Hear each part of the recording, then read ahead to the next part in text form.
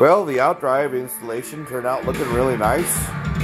Happened to find a tie bar for my kind of my crawler parts. Took the two vent screws out. These just happen to thread in there, so now they both turn in unison. It actually happened to be the right spacing even. So now one outdrive can kick up if we hit something. Both outdrives can kick up. So you can trim them up, down. These are really nice outdrives. They're all out of stock on them right now. I checked the other day.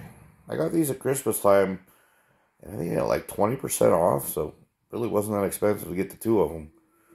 And then, so now we'll start working on getting the cables driven to them. Figure out how to mount the gearbox, drive shafts, steering, all that good stuff.